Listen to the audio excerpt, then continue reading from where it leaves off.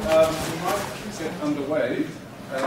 It's delightful to see such a crowd of people for our international guest today, Professor Stefanie Pillai.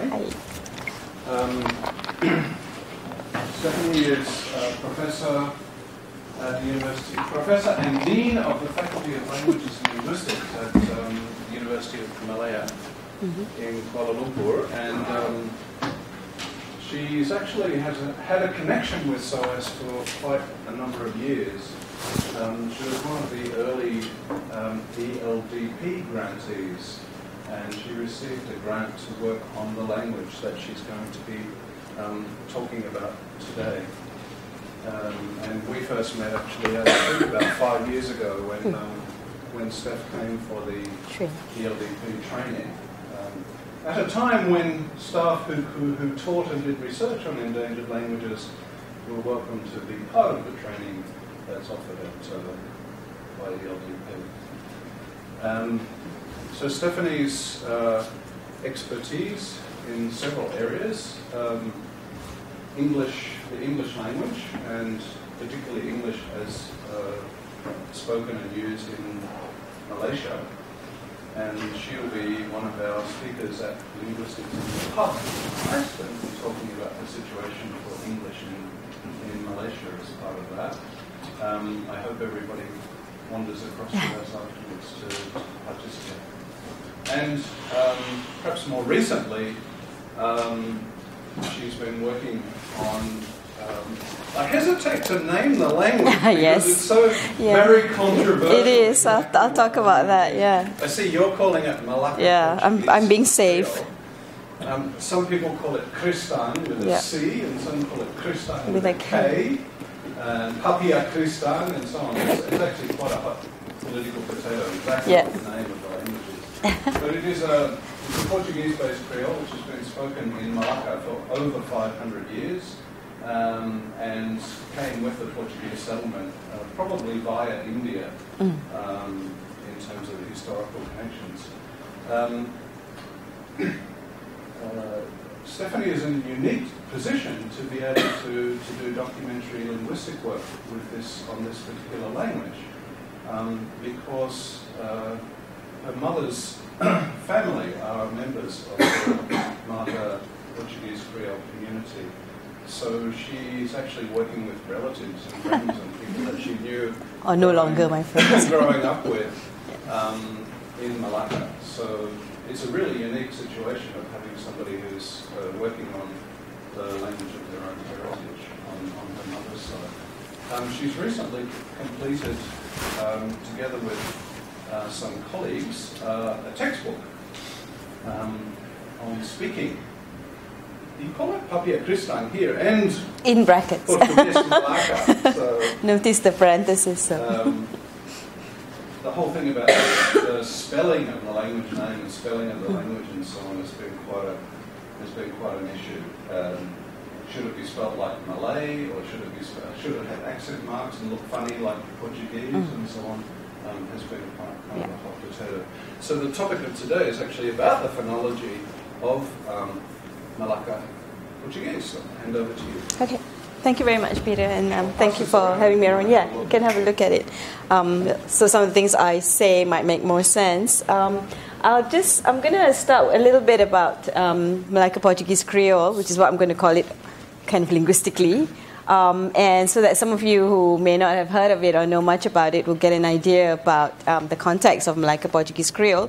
And then I will talk also a little bit about the sounds based on the research that I've been doing and some of the areas where we're still finding iffy bits, because it's a Creole that not many, we don't have that many fluent speakers, so it's not very stable with some of the sounds. So we still we found some issues that we still need to deal with. And I also want to talk about the book and how we have tried to apply some of the things from the research on sounds into the book in terms of its spelling and deciding how to represent the pronunciation of the language Okay, so I'll start with Malacca Portuguese Creole.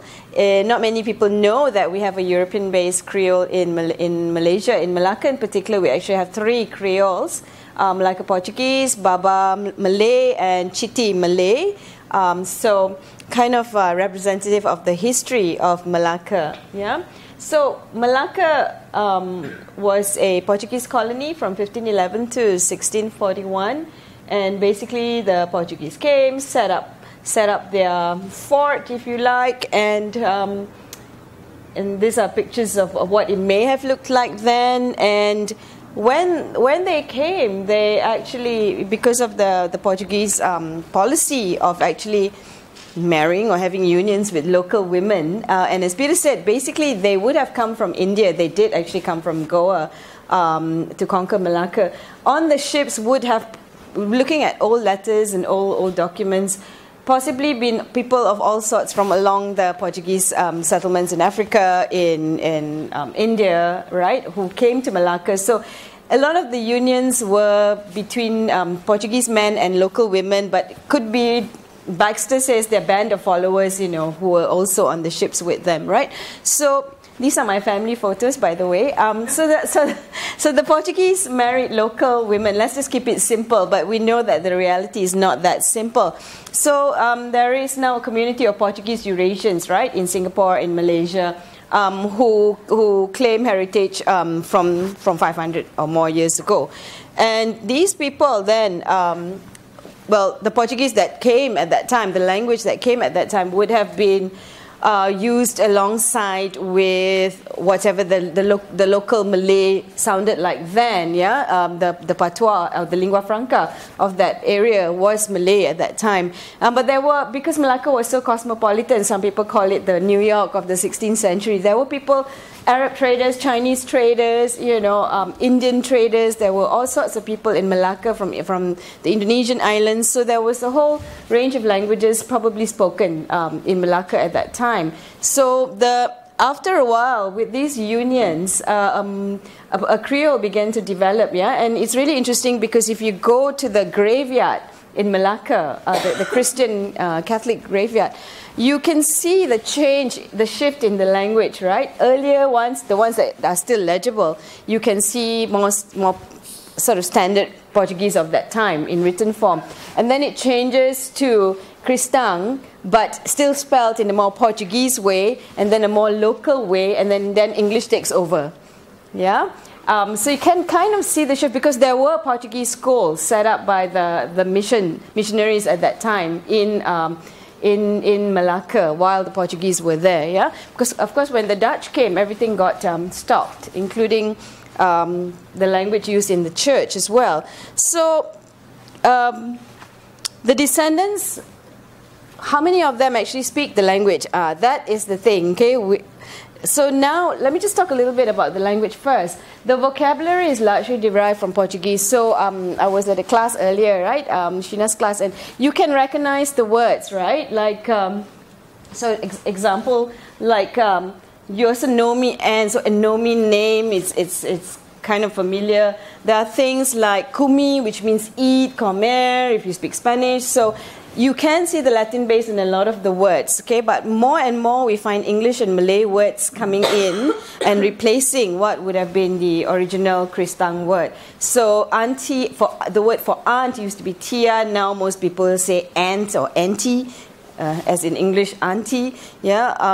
There are other words as well where Malay terms have come in. Okay, so this is how it kind of looks like or sounds like. The grammar and the phonology, we can see considerable influence from Malay. Yeah, so the grammar is much simpler. So like my name is Anne, is just Yosa Nomi Anne. So sir is a possessive marker that is used for everything like Yosa Libru or Yosa Agu. Okay, so it is very much simpler, and you will also see that like Elitafika Malacca. So for progressive ter or present, we use ter. Rather than the verb itself doesn't have, it doesn't change. We use ter, we use logu for future time, we use ja for past. So, yo jak kumi, I have eaten. Okay, so it can be present or it can be past as well. So that's kind of what it looks like in a very simple way. Right, Peter mentioned this, and I'm glad he did because I was going to talk about it. So what's in a name, you would think, you know? Okay, if you ask certain people in the Portuguese settlement, particularly, these are some of the things you will hear, right? Christianity, they call it the Christian religion, right? So Christianity outro fala aquele religião cristã. Kai pode esse palavra aqui nós te Papiá fala cristão. How can we say that this language we are speaking is cristão? How can we say we are speaking Christian? Right? That is the argument with some of them. I have this interview on the ILA archive actually, but Baxter shows us from earlier documents, that the term cristão was used even way back then, and I only ever remember my grandmother referring to the language as cristão, not even as Portuguese. And most of my informants, I would say 8 out of 10 of my respondents or the community members, if you ask them what do you speak, they would say cristão.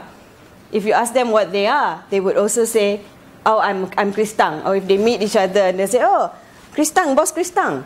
Okay, rather than boss Portuguese, okay, or boss Creole, okay.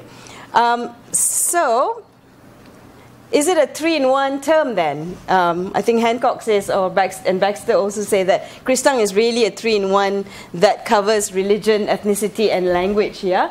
So this is like typical of what we will get in interviews. We cristão, we have to talk cristão at home, so we must teach the children also. So we cristão, I am cristão, and I speak cristão. This is very common. In fact, the first one, which is the original meaning of where it would have come from, Portuguese, is hardly ever used. No one will ever say, I am cristão to mean I'm Christian, because generally most of them are Catholic, and they would say I'm Catholic, or I'm whatever I am right now. So the word cristão is actually, the original meaning is hardly used for religion, and this is normal with language, right? It changes its meaning and so on, but there are people in the community that want to, for whatever reason, are making a strong case for the fact that we cannot use the word cristão.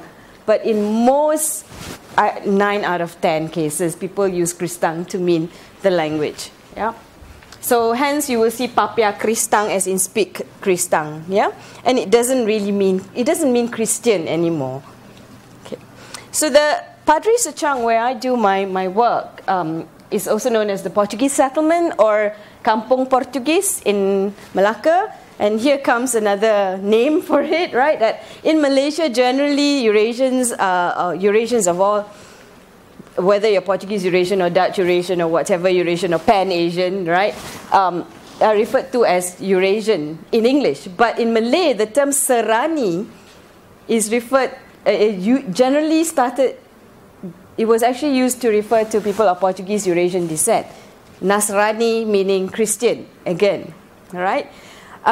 So there are all these terms floating about. There are groups who say, let's just call us Serani. And people of Portuguese Eurasian descent say, no, we are Portuguese Eurasian. Serani is too, it's everyone and everyone. So we don't want to be called that. So there are issues as a person describing the language, which one to use. So Portuguese, Malacca Portuguese is safe, is more accepted. You won't have the controversies of using cristang, only cristang, which is why in our book we have it in parentheses. Otherwise we would have a riot. So this settlement was set up in the 1930s to house Eurasians or Portuguese Eurasians who were living all over Malacca, right? And the area still exists now. Of course, it's become a bit smaller because some of the land has been taken over for different purposes. So right now, right, we look at today, if we look at the latest census, it says that there are about 2,300 others.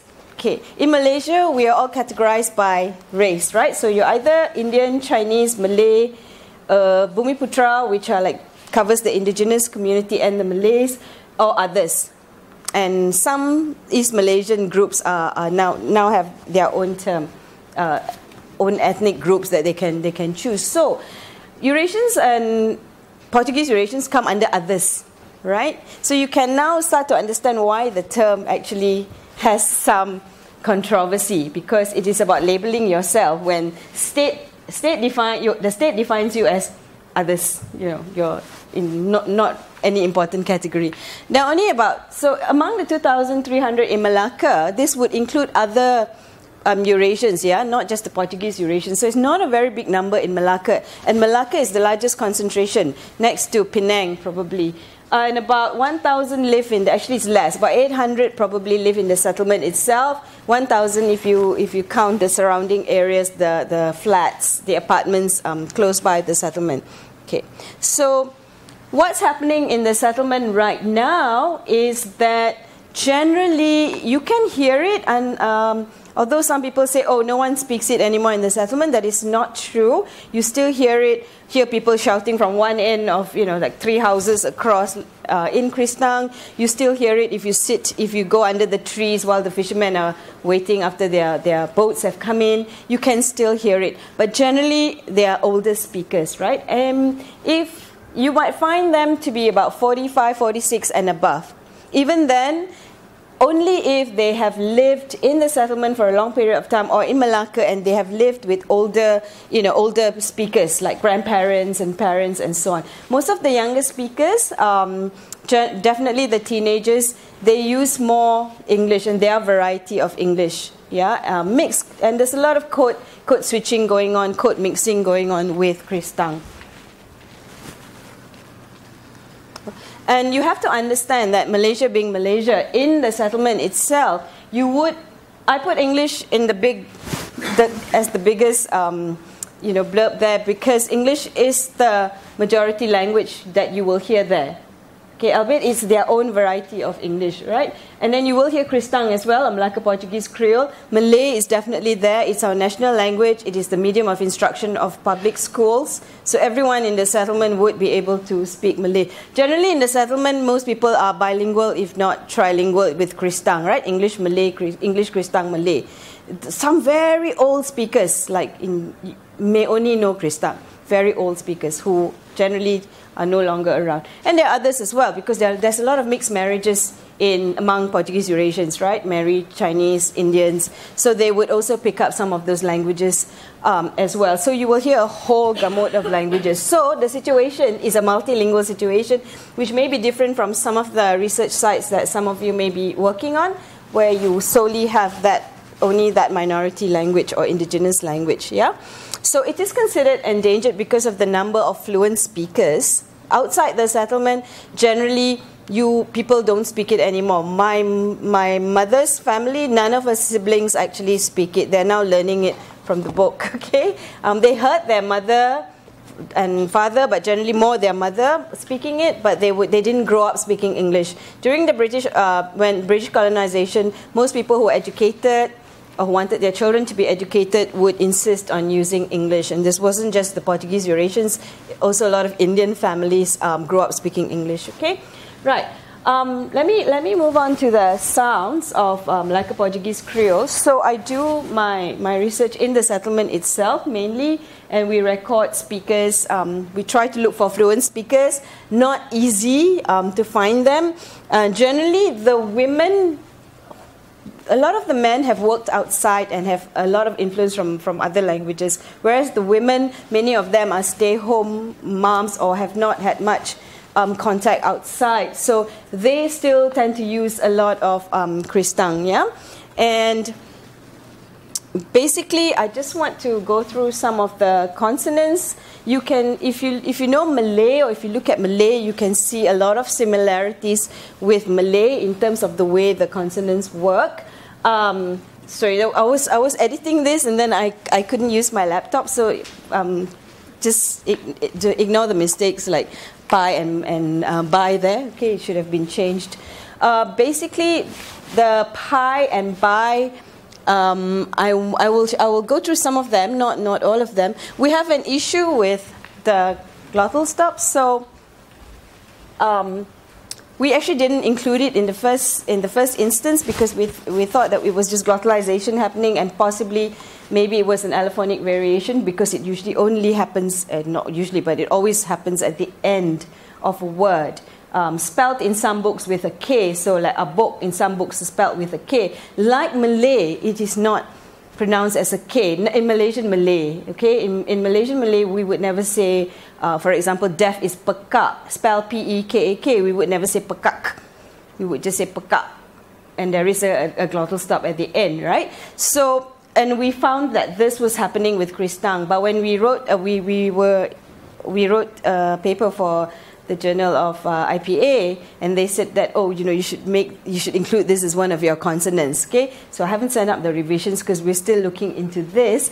I don't think it's a separate phoneme in the language. So, okay, the fur and ver, you find that the ver doesn't occur very much in the beginning of words. But maybe because of this is like Malay, right? But because of the influence of English, you hear it a bit more. And so words like vinagre, which is vinegar, also pronounced as vinagre. So people who speak more English tend to use vinagre, and the older speakers, you will hear them saying vinagre. So, and that also happens sometimes with the fur and the per as well, yeah? Okay, so we don't, like Malay, the initial pataka, we don't find it aspirated, and when it is, people get very influenced with English, so that's why we have to be really careful as to who our informants are. Those who are fluent who have become very fluent in English, who work outside the settlement, very high, if they are highly educated or they are more educated, you will find more aspiration in their pataka because they probably are using the English pataka. But in the settlement, like for those who are fluent in Cristang and use more Cristang than English, you will not find them. And so when we measure aspiration acoustically, you don't find the VOT being very, very big. So this is very similar to Malay, and this is kind of expected. So we're still doing work on this. And as I said, the final k actually is very rare. This is something that, because the paper I was working on is with Baxter, and I'm not convinced that even Bolsak there is a k in there. It is actually glottalized, because we're unlikely, like Malay, we're unlikely to pronounce the end as a k. Yeah, okay. So among all the fricatives that we find sir at the end, but we usually don't find z we do, but very rare. And as I said, the b and the ver are used interchangeably. Yeah, same with bino and vino. Yeah, for wine as well. Okay, this is where it's different from Malay. Yeah, and basically where you can actually have things like the nasal followed by a consonant, b, mbezu, mpoku, nda. Although some speakers have a vowel in front, right? So, in this method, when we were doing our book, whether to add the vowel or not, or just have the nasal. So whether you say or it's just a it's difficult to, because different speakers will have a different way of saying it. So maybe they are just in free variation, perhaps. I mean, that you have two alternative pronunciation. So you do not have this in Malaya. In terms of the sound, it's not here, but in terms of the nasals, we share the similar inventory with Malay as well. We have the nya, as in nyapu, which we don't have in English, right? The nya, we only have the So there are some similarities, but you can see that it is not exactly like Malay, as perhaps represented by some authors. Yeah, this is another one that's different from at least Peninsular Malay.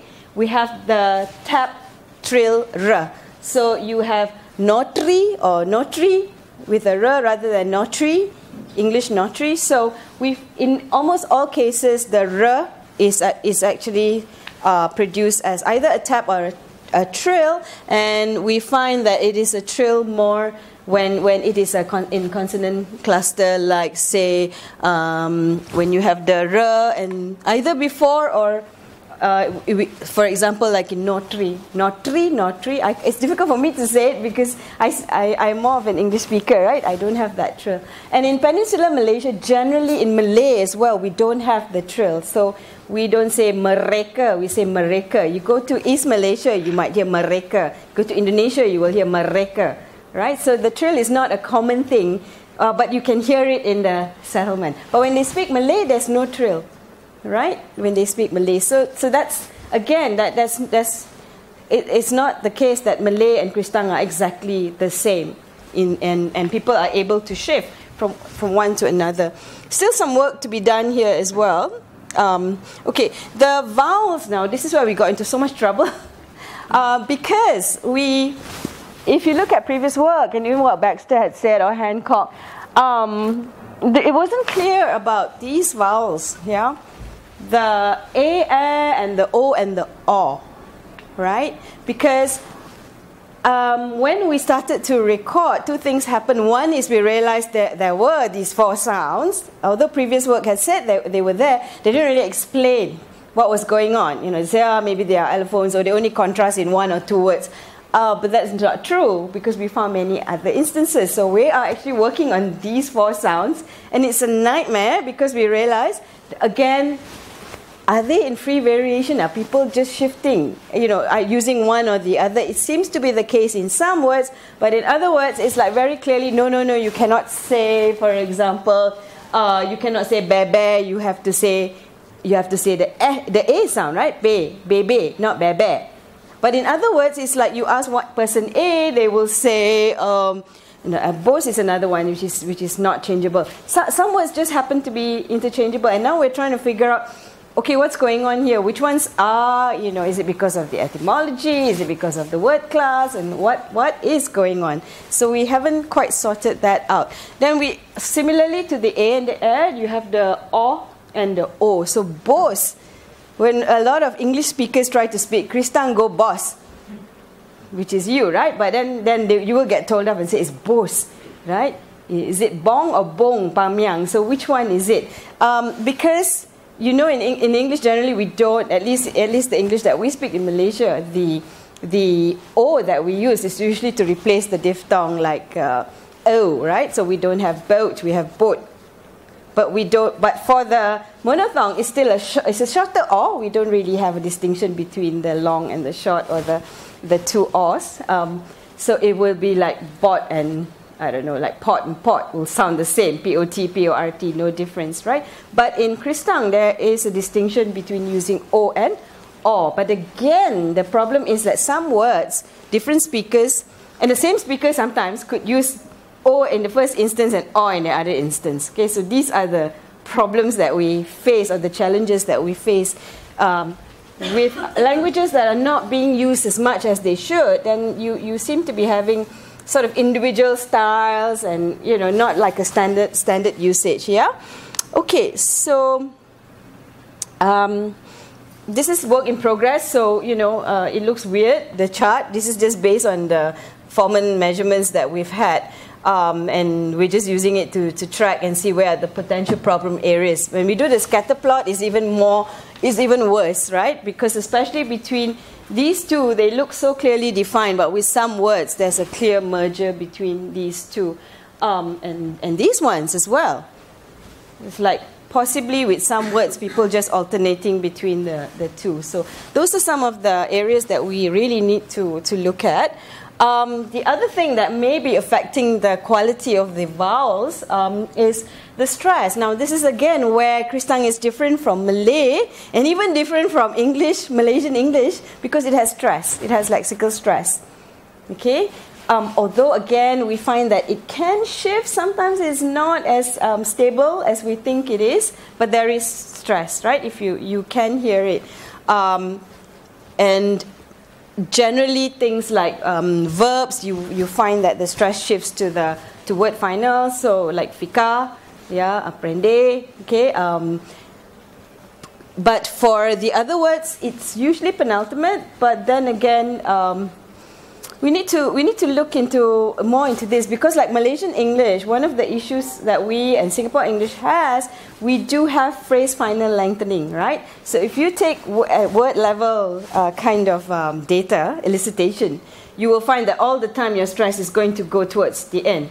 But that may not be what is actually happening, because if each one becomes one intonational phrase, then obviously the stress is going to be at the end of the phrase, whether you have it in a sentence or a word. So you need to be careful of your elicitation methods as well. So we're looking at more informal conversations to see what's happening with the stress, because the patterns are quite different from Malaysian English, right? Malaysian English, there really is no stress pattern. It's syllable timed, and even for focus or marking new information or important information, there is no clear stress on the syllable. So it's very hard to hear if you don't know the context. If you listen to our news, if you track the pitch on our news, for example, said in English, you will find that it doesn't have so much of the da-da, da-da, da-da. It's very much more flatter, yeah? But in Cristang, and if you go to the settlement, and even if you hear them speaking English,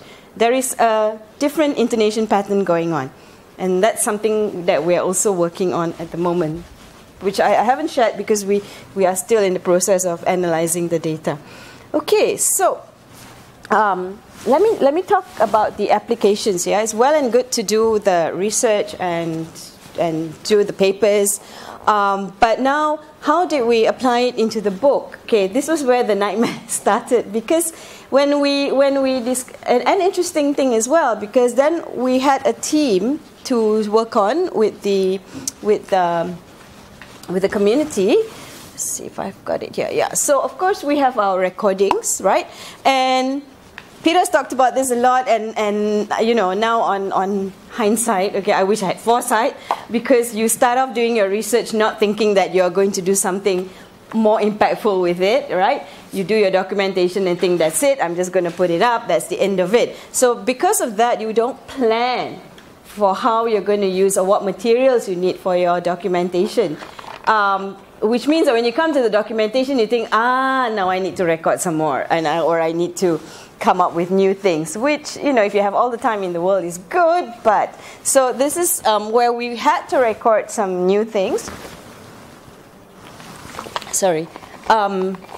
But we also use, things that we had recorded, things that we had analyzed, like the sound system, for example, because we knew what were some of the issues that were coming up from the analysis. We could discuss it with the speakers and ask them, and then they would debate about, no, but I say A, and another person would say, no, I say A. So we went around saying, okay, you go ask 5 people, older speakers, and you go ask 5 older speakers or whatever, or WhatsApp us the recordings, or you send us by WhatsApp the recordings. So that helped, because we're in KL and they are in Malacca. We couldn't always go there. Then we had some workshops to debate about this, okay? And because the pronunciation and the spelling are related, we had huge fights, not literal fights, but debates, yeah, about what do we do with the spelling system. So, for example, if you've got, you can have you can have a.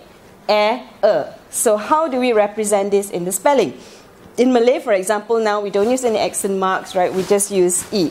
So you can have perang, perang, it's spelled the same way. Now, what happens now in Cristang when you have a and a? Okay, so part of the choice was, how about if the people we worked with felt that we shouldn't follow Malay spelling, which is phonemic, basically, 100%. Most of the other writers before us have followed a Malay spelling because it is easier to read, right? If you see B-A-K-A, it is Baka. Okay, although in Cristang it can be Baka, okay? Which in Peninsular Malaysia as well, we would say Baka. The A ending is usually a schwa.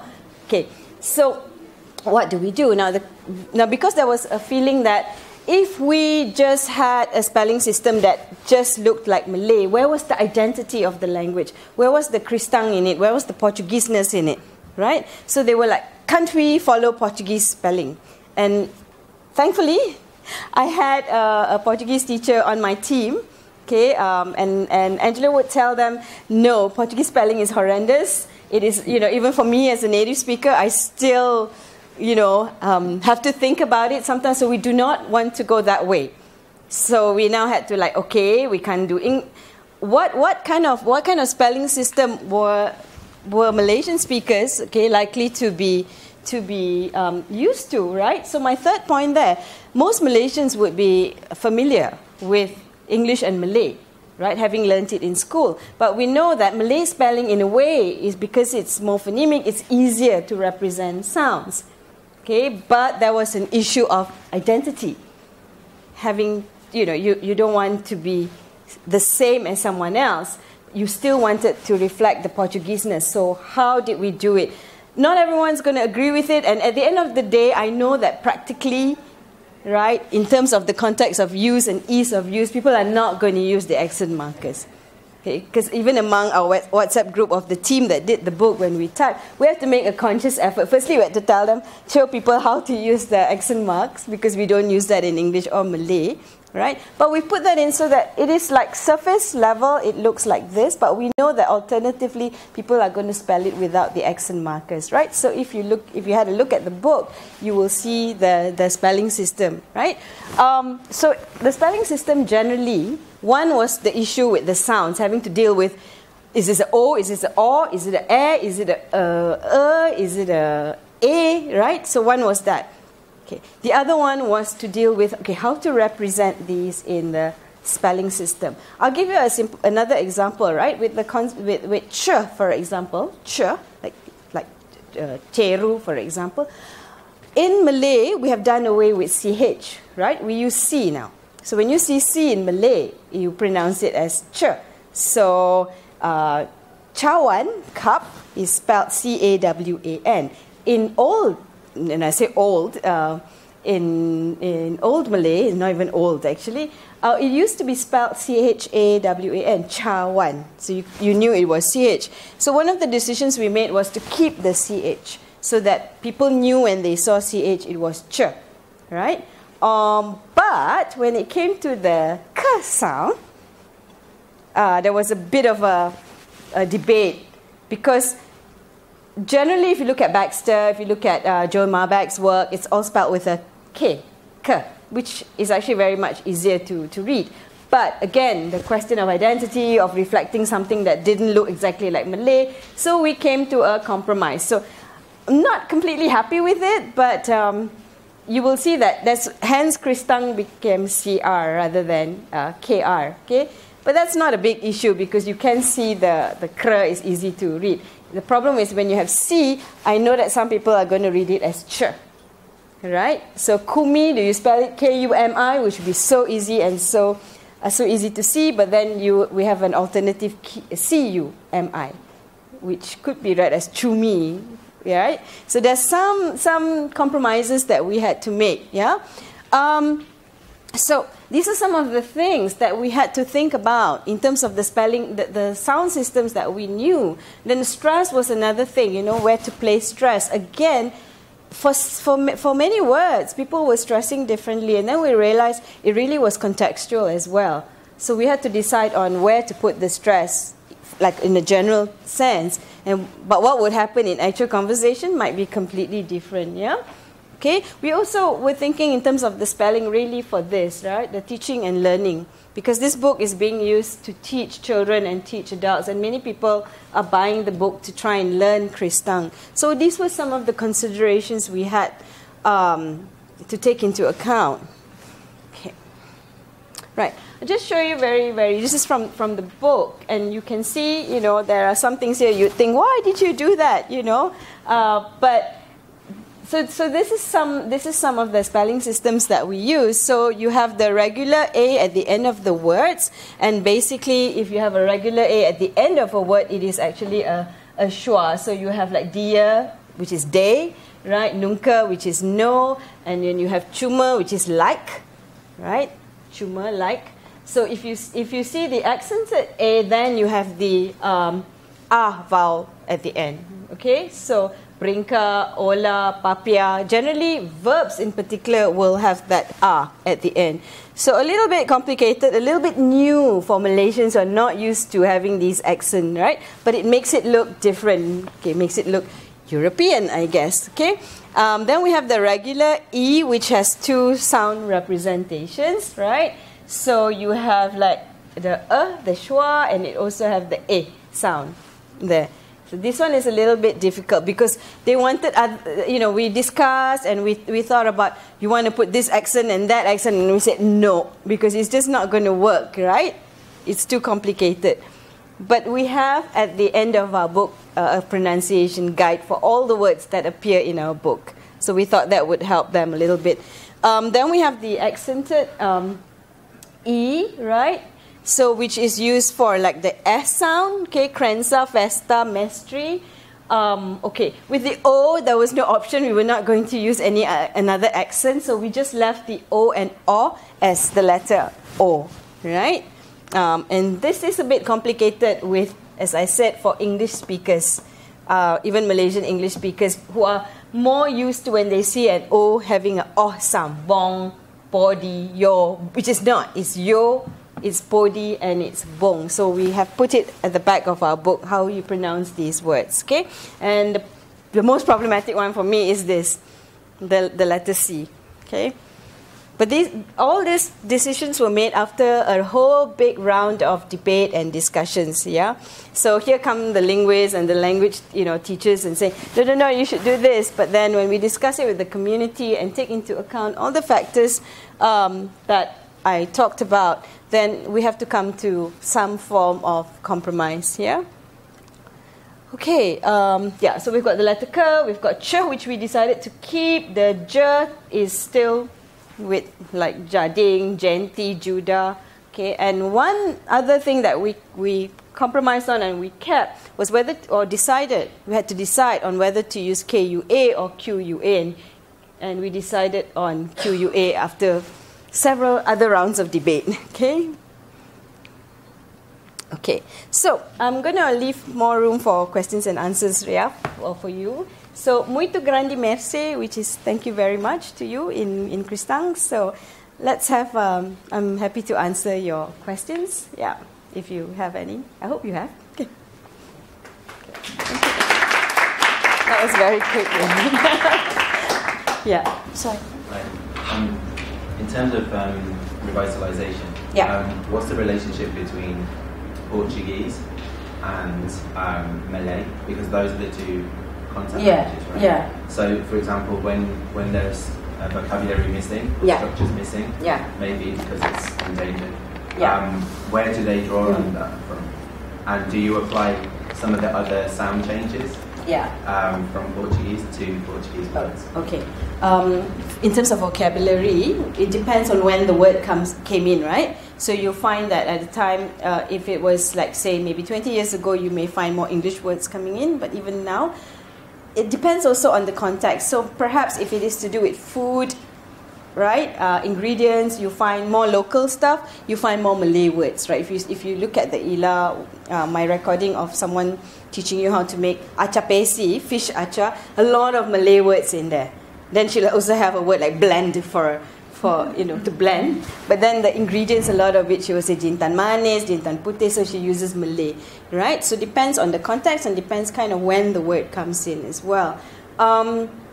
In terms of the sound changes, it's really funny because a lot of the sound changes, again, depends on the speaker rather than... That's what we're finding now, and that's why there's variety. People who went to school studying with English as a medium of instruction apply more English rules in a sense. Yeah. I mean from Portuguese. From Portuguese. So for example, when you want to make materials that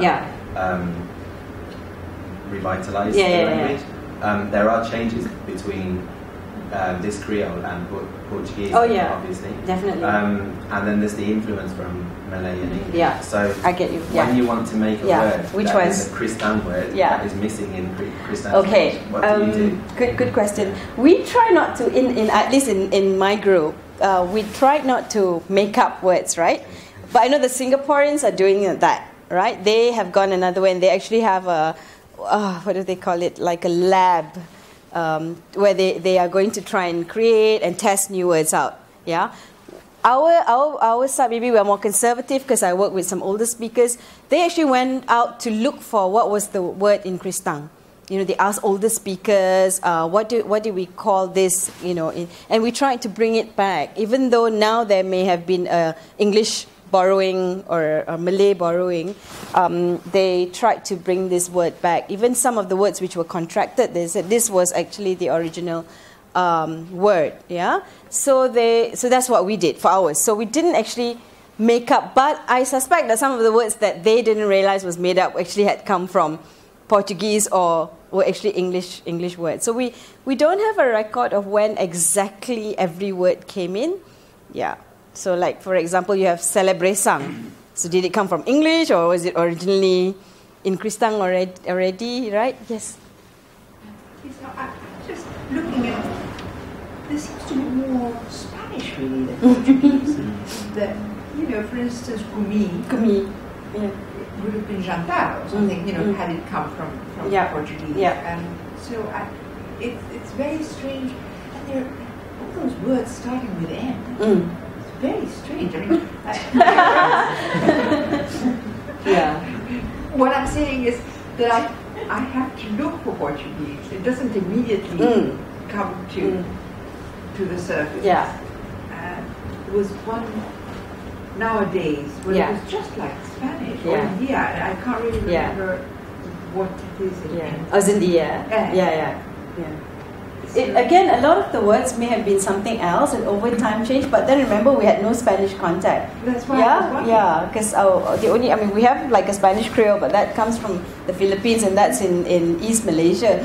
But our contact is very much Portuguese, and if you look at texts from Sri Lankan Portuguese, a lot of the words are very similar. They seem to be the same. So perhaps what came to Malacca already was a Creole, you know, a form of Creole, whatever was developing, that was being spoken by people on the ship, that came from Africa, that came from India. You look at Sri Lankan texts, look at some Indian texts, and after that from Malacca, people went to Indonesia, went to Macau, so there are all these similarities. So the whole myth about this being Portuguese Antigo or Old Portuguese is really not true. But some people hang on to this and say, you know, we speak an ancient Portuguese and this is the original Portuguese, but it's clearly not so. Yeah, it is something that has beautifully developed and you know, sort of metamorphosized into this language that we have today. Yeah, so that's why you have to look. But people from Brazil, my Brazilian colleague was working with me on the book, said a lot of the words it's familiar to her because in rural Brazil, some of the words are still used, which is kind of amazing. Yeah. So, Yes, going back to the M. That Boku and Yes, I was wondering if the M that we saw a lot of them. Yeah. Do you think that it could come from having reanalyzed the definite article along? Yeah. Because for example, in Asian Creole, the la of French is part of the noun. Yes. Now table is la table. That's right. Yeah. So is it? It is possible. Yeah, and that's why some of the older speakers feel that we should. Some speakers feel when you write it, you should separate it, like you put poku with and if you look in the book as well, we spelt it with a U or a E depending on whether it's or because they felt it needed to be like a separate item, I guess, right? Yeah. So it's possible, it may have started, and like in most Creoles, right, you have this merger of words. Yes. Yeah. Why did you, in those M words, I was wondering, sometimes, like, I noticed that in mbezu, you have M apostrophe. But in impoku, you have M without the apostrophe. Okay, probably I forgot. But it's actually the stress mark. As I said, I was editing it on my laptop. It was just the stress. Yeah, it is the stress, right. So you did put the stress between the M and the Yeah, exactly. The stress will not be on the first. You don't say like mpoku, it will be like mpoku. So the stress will always be on the consonant following the or if there is a vowel following the before the preceding the you still stress the consonant after the nasal. never before. So, yeah. And when you don't put an apostrophe, like it wasn't meant to be an apostrophe. That I have to apologize. Okay, it's meant to be a stress. Yeah. Okay, well noted though. Okay. Yeah. Yes. Sorry. Yeah. Maybe. Yeah. So you talked a little bit about this sort of weighing up between an orthography that reflects the Portuguese, however imagined it is, imagined it is, and the ease of use, so this kind of difficult thing between identification and ease of use. When talking with speakers, what did you find was the most salient, most important thing for them when using the orthography? The teacher in our group, right? If you look, well, the book was produced together with representatives of the Malacca-Portuguese Eurasian Association. The teacher among them wanted a simpler way that young children especially would be able to follow, and accents probably were not a good idea. But the others in the group, and when we started talking about identity issues, and then it seemed that at least at the surface level, something that looked different from the other languages in Malaysia seemed to be more important. So identity is definitely a big thing. And you need to understand the whole social structure, the whole political structure now in Malaysia to understand why people feel it's so important to identify yourself. Yeah, among the Eurasians as well, I have to say there's a bigger group, not bigger group, but the group outside Malacca who feel that the Portuguese Eurasians should just combine and make a big Serani. In fact, Joan Marbach, her recent books called it the Serani language, and that did not go down well, with the community. How can you change it to Serani? Serani means everybody who's Eurasian, and so they're saying that we are 2% of the population, and here you want to forge a smaller group within a smaller, minority within a minority. But why are people doing it? Why do they want to identify with being Portuguese Eurasian? In fact, the word Cristang, despite the fact that if you go on Facebook, you can see the big wars going on, even against the Singaporeans, because they call it Cristang as well. If you look at the youth in the community, right, you can see the identity is very important. They are selling T-shirts. I'm Cristang. I know my Cristang is, I know where I come from. That kind of, I think it's very telling, if you're into looking at representation of these kind of things. And the youth are coming up with it. Even if they don't really speak Cristang very fluently, but they're trying to forge their identity of being Cristang through this kind of, wearing this T-shirt very proudly that says Cristang in my DNA. Okay. Yeah. Yeah. Thank you. Yes. And what other ways are they expressing their identity wearing the T-shirts? Okay, they are much more involved in the festivals, the organization of festivals. Previously, you'd see it's the village committee that comes up. We have festivals like Water Day preceding Lent, and then there's the festival of St. Pedro, St. Joang. Big festivals which draw thousands of tourists. Christmas as well. Now we see the youth taking part a lot more. Some people are unhappy about that because, of course, they also have all the modern things in there, right? The DJs and the foam parties. But they are, and I think, and it's a real homecoming. We have this term balik kampung in Malaysia, which is going back to your village. And literally, you can see that during festivals. People from Singapore, from KL, they just come. It's like, this is where we can, we can feel that we are Cristang, right? You can hear people speaking, you can practice your Cristang, you get to eat all the lovely food, meet your relatives, and celebrate. And there's a lot of street party. There's a lot of that Latin culture of street party still there. So that's where they really show their identity as being different from an Indian, a Chinese, or a Malay. Yeah. Even if they are actually half Chinese, half Malay, right? Or like me, half Indian. Yeah. Any young singers? Sorry? Any young singers? Singers? Young singers. Yeah, not in the settlement. They perform within the community, but not so much out there. Older singers, yeah. The thing is about the Cristang community, they don't sing so much Cristang songs. They're very big on country music. They love country music. Yeah. it was just... Yeah. Maybe you could mention Kevin, because most... Oh, yeah. Of course, Kevin in Singapore, he records cover versions of like Coldplay and so on in Cristang, which is really nice. And a young chap who's 20 or something? Early 20s. Finished his BA. Hasn't even graduated, I think. But amazing guy. So he's been studying at National University of Singapore, doing linguistics. It's his grandfather, I think the connection is, not through his mum. His mum is Eurasian, yeah. And so he's become this, champion. Champion? Yeah, he's a champion, yeah. He's a real activist. He is, yeah. They have a tiny community, I think about 100 speakers. Probably less fluent speakers. But he's gone all out, and he's got YouTube videos, as Steph said, singing cover versions of Coldplay, and they've been the ones, just to answer Martin's question. They have this whole kind of vocabulary. Incubator. Yeah. Now I thought of the word now. And so they've been, they have these meetings to figure out, new vocabulary for, mouse and laptop. And mobile, which has been criticised by some Malaccans.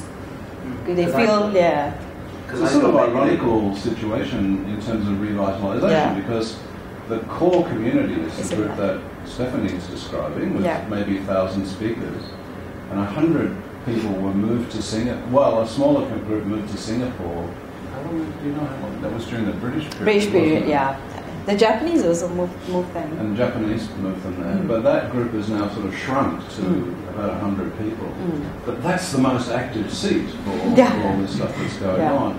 Yet they're not the genuine speakers. So there's this kind of political tension that's going on. And yet there's this young guy who's just been so active.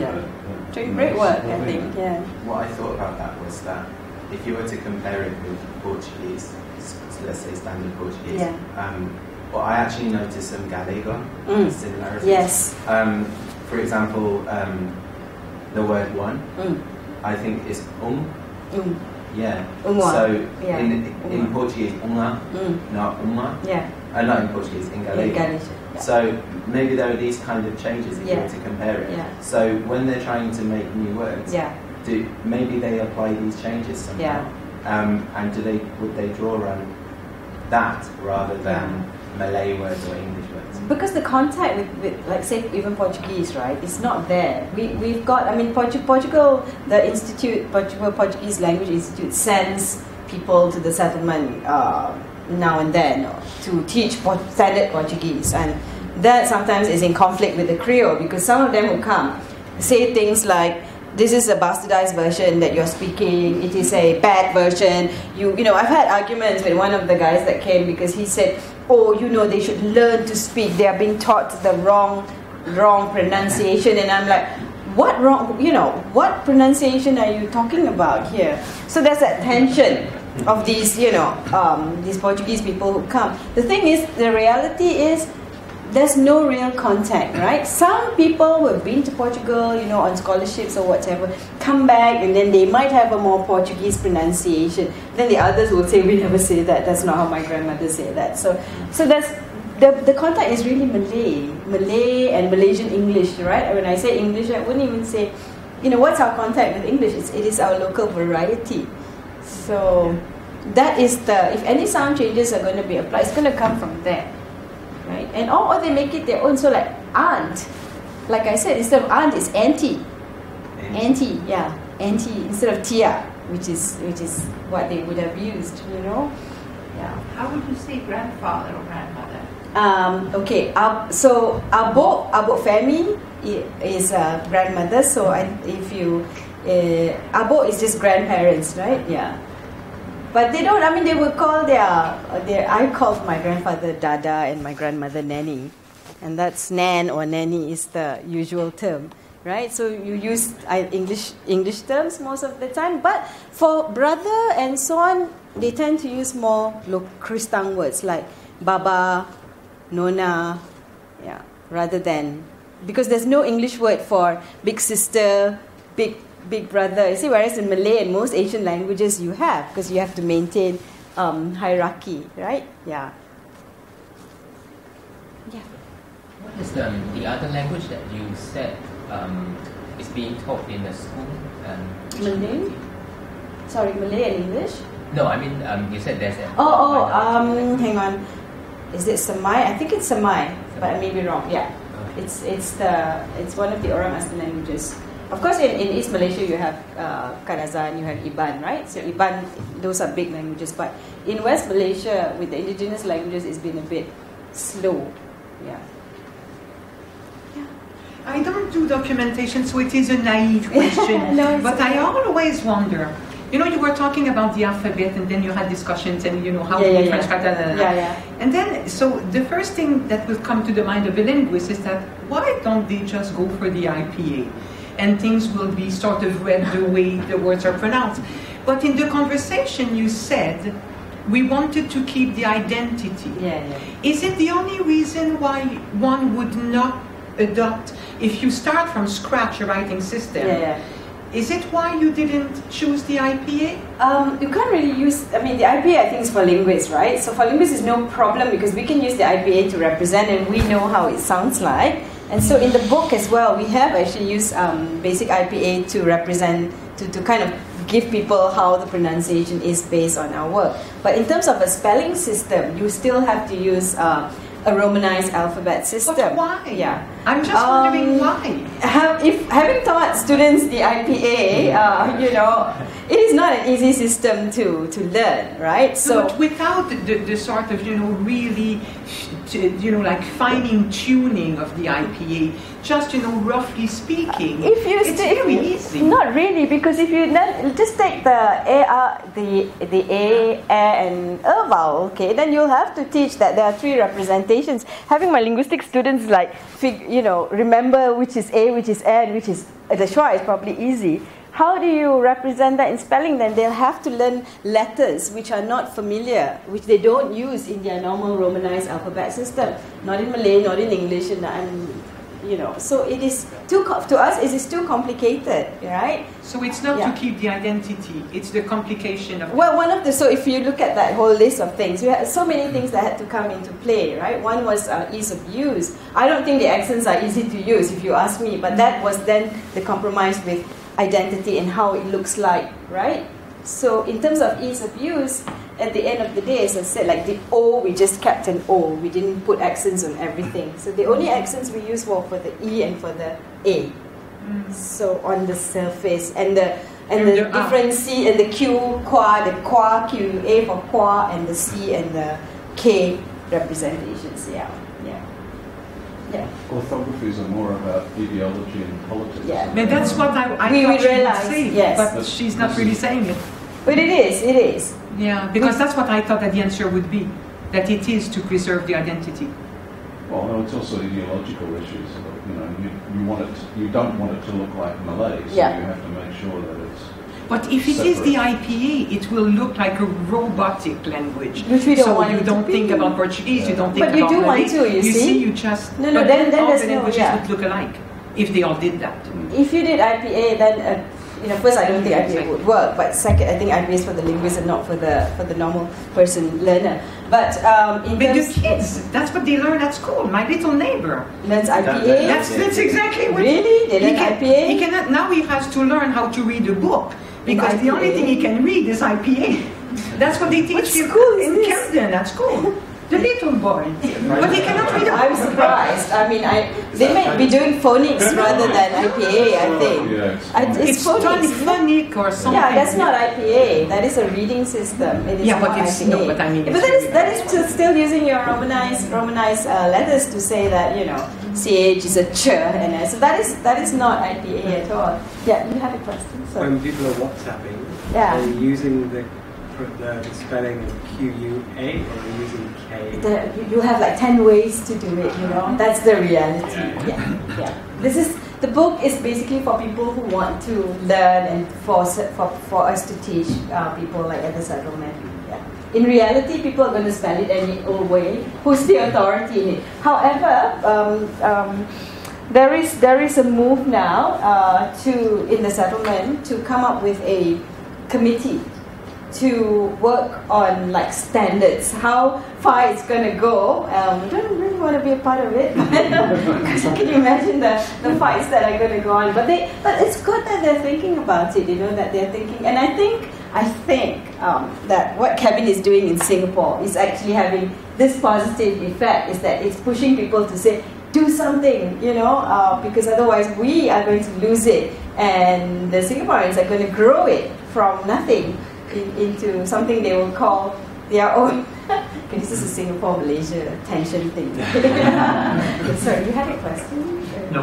Okay, yeah. Okay.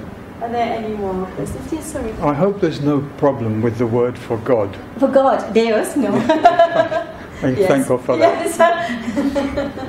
Yes. For Deus, actually before the book, we actually came up with a CD collection of Catholic, because they're mainly Catholic, with Catholic prayers and hymns.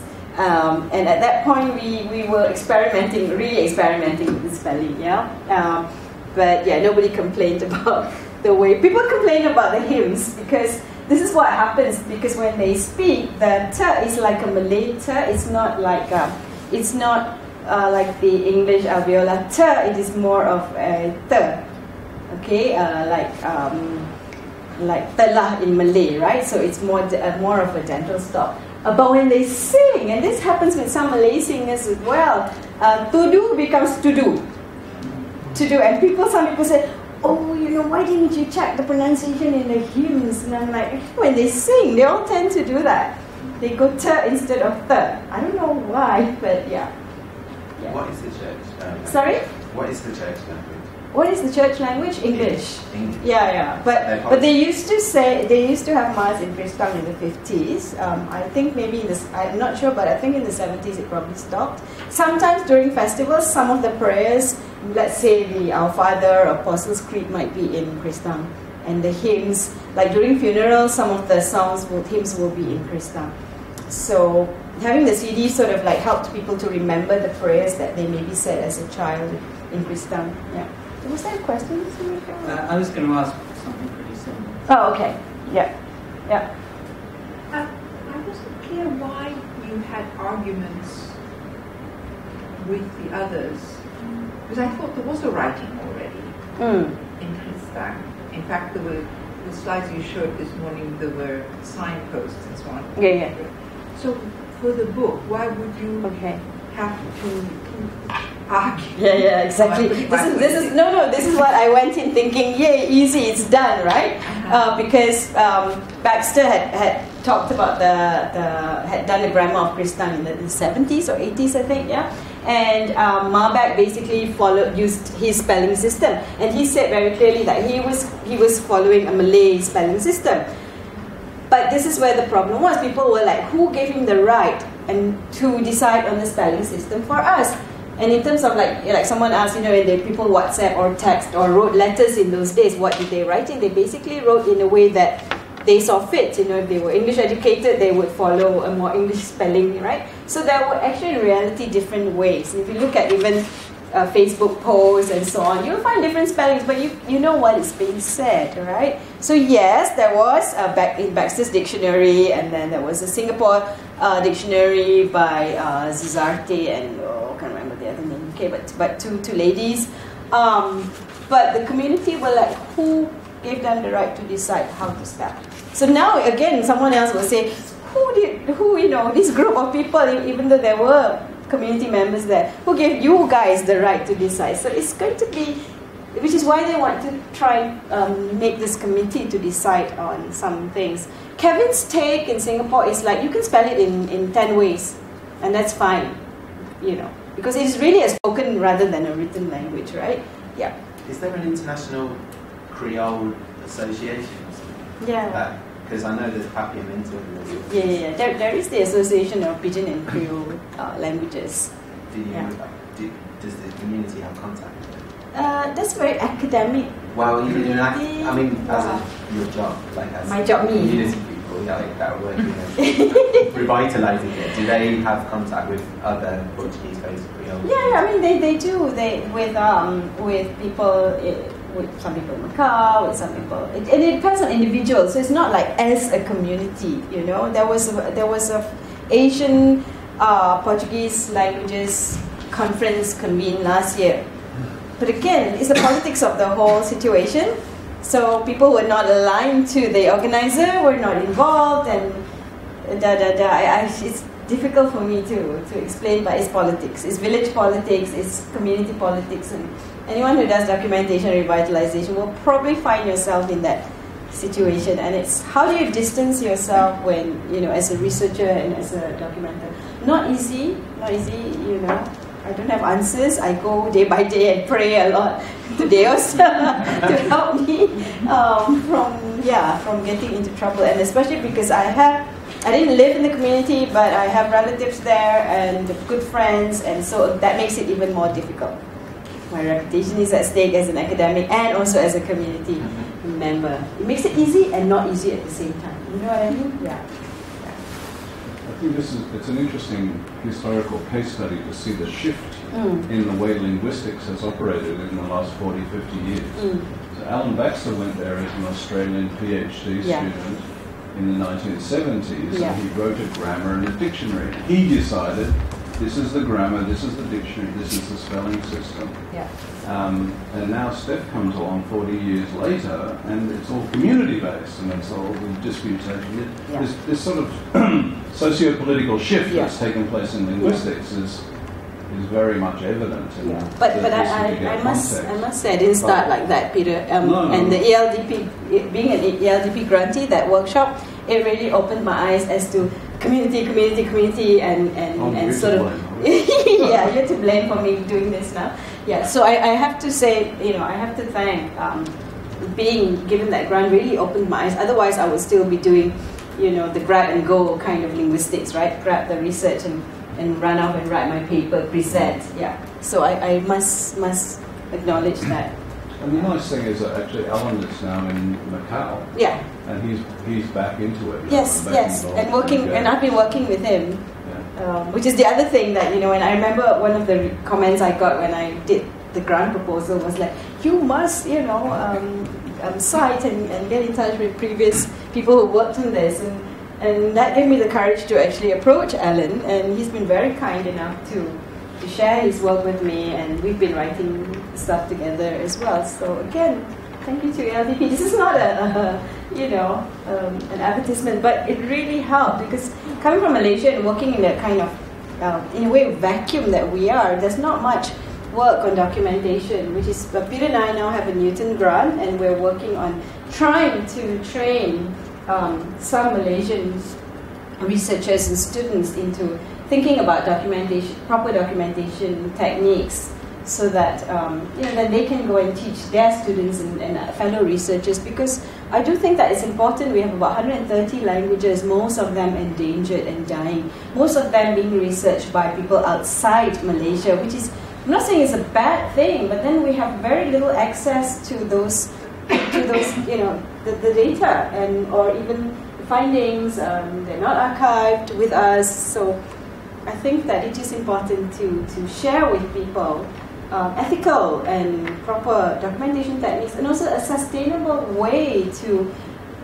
One is to share your research, so don't do grab and go, and the second one is to, if you're doing revitalization efforts or projects, try and make it sustainable, because it's no point now after the book I can just say, okay, done my job, done my community, 1 point out for me. But what's happening? Did I share the way of doing this with my team so that they can now produce their own materials?